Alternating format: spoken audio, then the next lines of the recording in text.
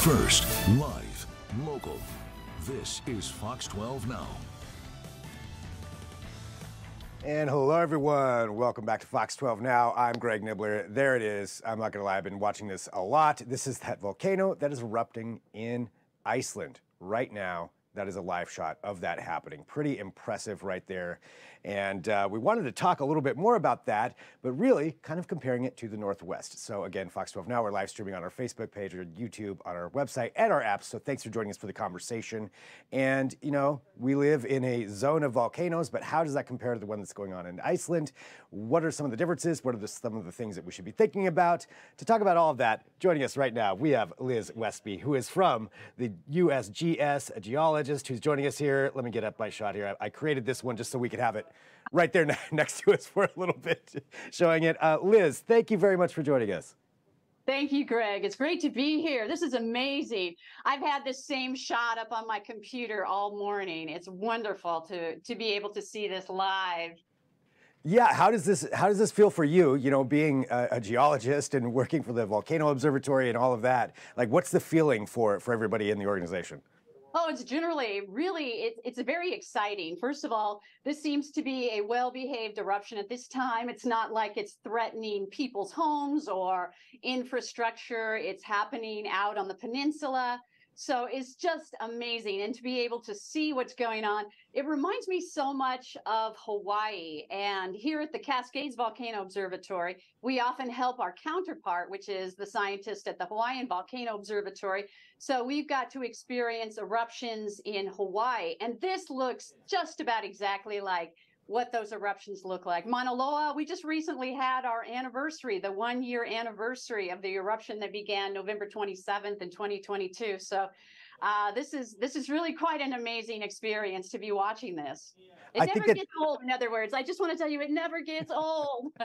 I bet it doesn't. I mean, this is pretty impressive. And quite honestly, I don't even know how they got this camera set up exactly for this. It's pretty amazing, this shot right there. But you mentioned that this comparing it to the Hawaiian volcanoes. So can you tell us, just for a little bit of education, you know, what type of volcano this is? Sure. So Iceland is on a hot spot. So that is very similar to Hawaii. That's also on a hot spot versus here in the Northwest, we're on a subduction zone, but that's a little bit different. But some of the features that you see in Iceland are very similar. Like what's going on right now, you can see that it's erupting in a series, in a line, and this is called a fissure eruption. So you can see that the lava is kind of coming out in this long stream. A lot of times people think, oh, it's coming out of a central vent, it should be round, but it's also possible for lava to be erupting out of this chain. And so it's erupting right now. It's typically really hot. Eruption temperatures can be 2,000 degrees Fahrenheit, so it's extremely hot. It will start to cool as it starts to flow away from the volcano, but you can see a lot of incandescence or that brightness out on the horizon. So a lot of that is still remaining hot. So this is very similar to Kilauea and Mauna Loa. But everybody always brings cakes and donuts. And so I'm looking at this right now too, and just taking a look at, you know, you mentioned the line there behind it. So that's all lava that's flowed out of that and then is kind of remaining there in the background. Is that right? Yes, that is lava. So you can see the two erupting vents right now. The one on the right-hand side sort of looks like a little more of a dome going on. And then you can see a larger eruption off to the left that looks like the fountaining heights are a little more extreme than this one going on.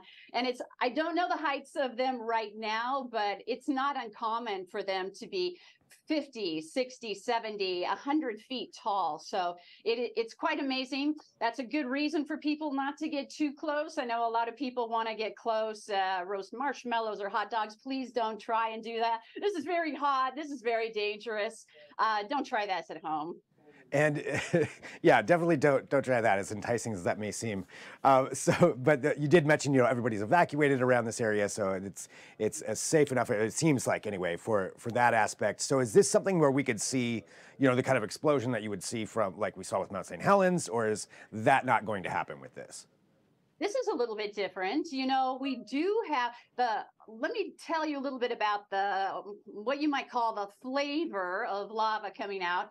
This is a basalt eruption. There are different flavors of lava, based on how thick and viscous they are. This is a basalt eruption, so it tends to be hot. It tends to come out fast, and there can be a lot of it. We've seen examples of this down in central Oregon. If you go down there, you see cinder cones, you see lava flows if you go down by the Deschutes River. So we do see it here in the Pacific Northwest. In fact, if you look around you in the city of Portland and you're wondering, well, what's up with Mount Tabor and Rocky Butte and some of these other high points that you can see from Portland, those are actually very similar types of lava that erupted. They're part of what's called the boring volcanic vents. The boring volcanic field. It's not named because it's boring. No volcano is boring, first of all. Coming from someone who studies volcanoes, nothing is boring. It's named because some of the first deposits were located near the city of Boring, Oregon. So that's why it's called the boring volcanics. So they started erupting about 2.6 million years ago. They're considered to be almost extinct. They're definitely dormant, probably extinct right now.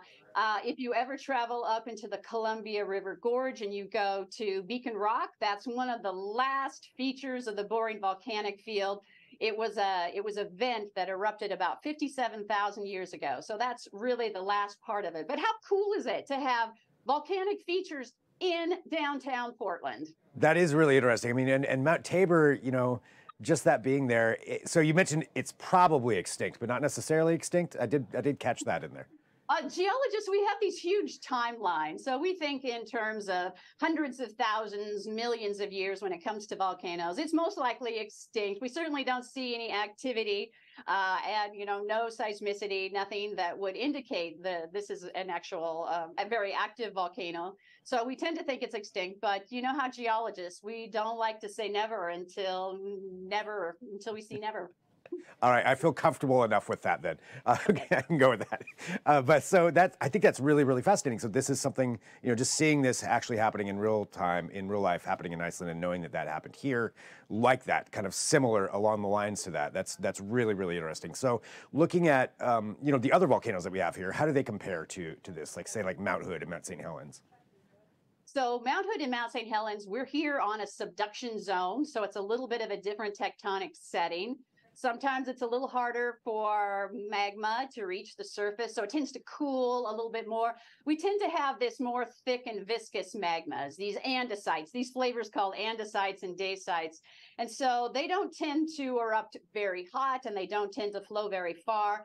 They tend to simply pile up around the vent and build these domes. And it doesn't mean that they're not hazardous. These domes can collapse and create these hot masses of gas and rock. So it's not without their hazards, but we just have a slightly different hazards here in the Cascade. But some of the similar monitoring techniques that are used in Iceland are used right here in the Pacific Northwest. You've probably been tracking the activity in Iceland and how they've been detecting this intrusion. They can see that from space using this satellite imagery to see the deformation going on the surface and all of the seismicity. Those are the same techniques we use here to track our magmas. And so we're pretty confident. We have lots of stations around the volcanoes that if something were to happen, if some of our volcanoes were to reawaken, we'd be catching some of the earliest signals. We probably would see increased seismicity. We might see some ground deformation. We might see changes in the gas emissions going on. So we have stations tracking all of that. All of the data comes here, right here in our observatory.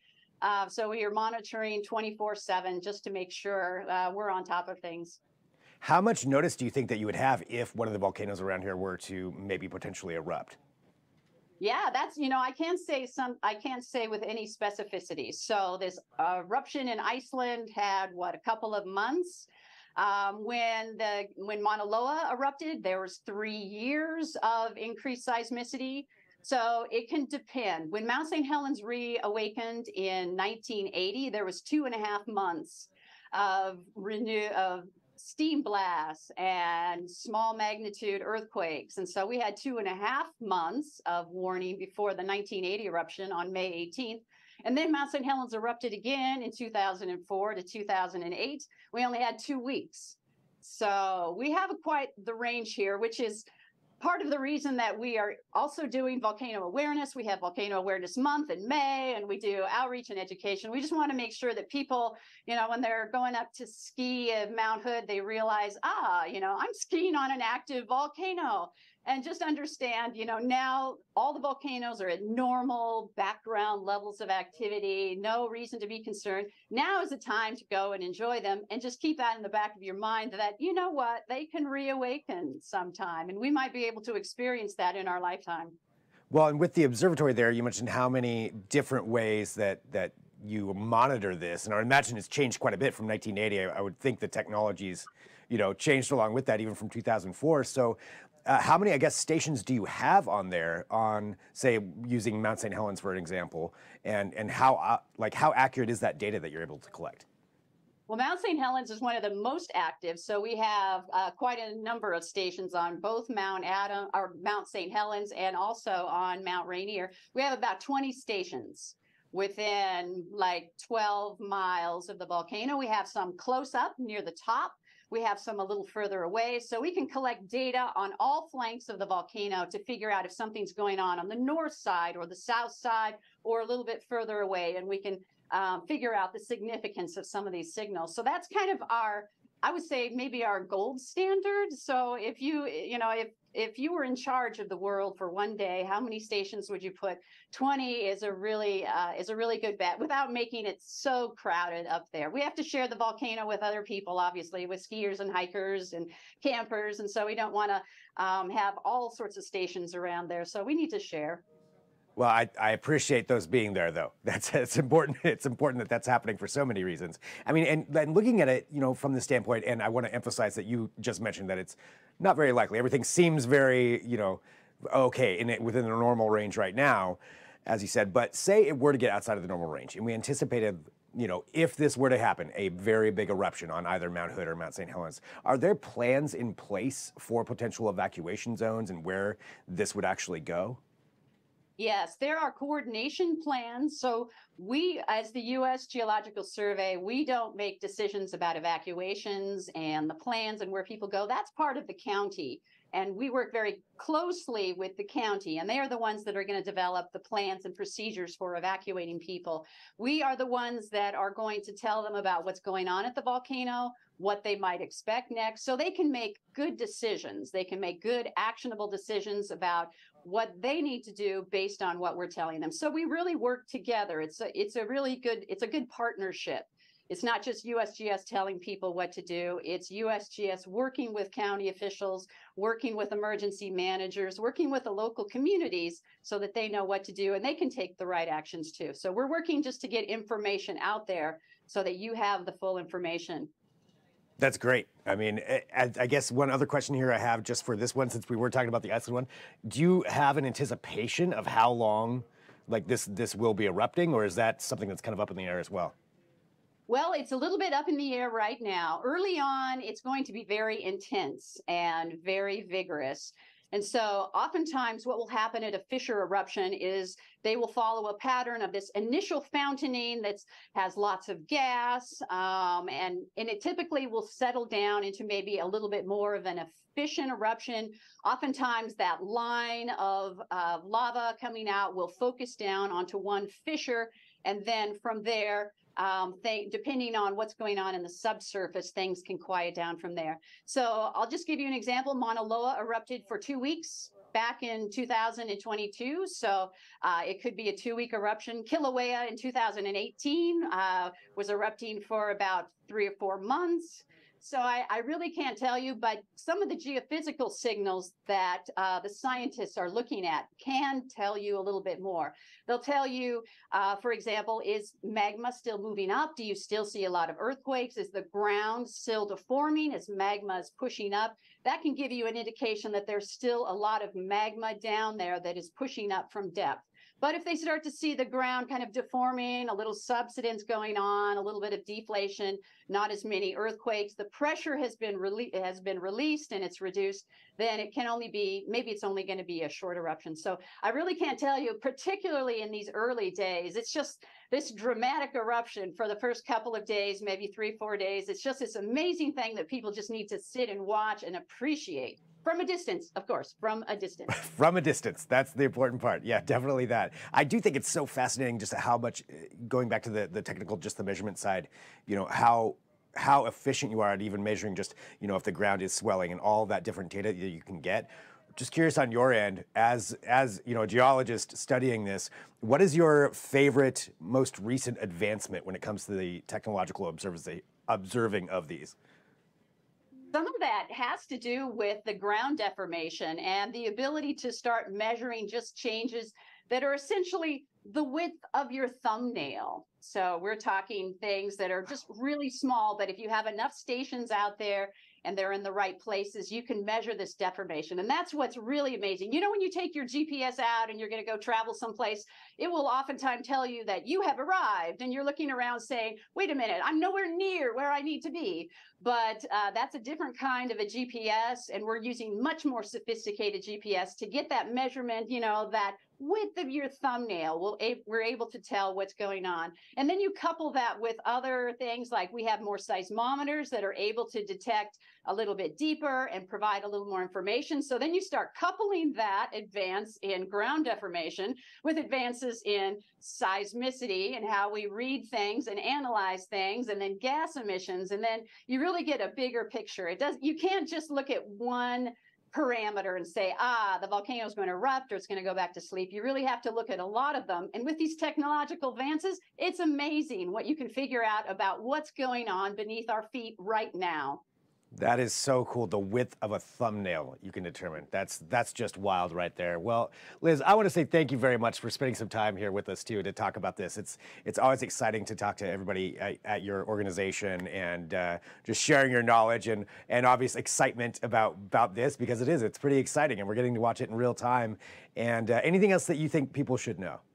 No, that's amazing. Just be aware, volcanoes are in our backyard too. They're not erupting right now. They're at normal background levels. So go out and enjoy them, and just understand that it's possible that they could reawaken and erupt. All right, fair enough. Well, Liz, thank you very, very much for joining me today. Really appreciate your time and talking about this. It's always so nice. Okay, thank you. Thanks, Greg. Thanks, Liz. All right, and to everybody who's watching too, you know, again, thank you for joining us here for Fox 12 Now. These are some of the discussions we get to have. Obviously, if you're watching on Facebook and YouTube, you're seeing this as it happens. You're going to see those end there, but we are also on our website and our apps. So lots of places to catch this show. We cover such a wide range of topics on here, and that's because there's a lot to talk about. But if you ever have an idea for a segment, feel free to email me, fox12now@kptv.com. That's fox12now@kptv.com, and let me know what it is that you'd like to cover. Maybe it's something that you saw on our regular news shows and you want to do a deeper dive on that or talk to the reporter. There's a good chance we can get them on here and talk about that. Or maybe there's something going on in the community that you'd like to find out more about. Feel free to reach out. Let me know. But we're going to sign off for right now, so I appreciate you joining me. I'm Greg Nibbler. This is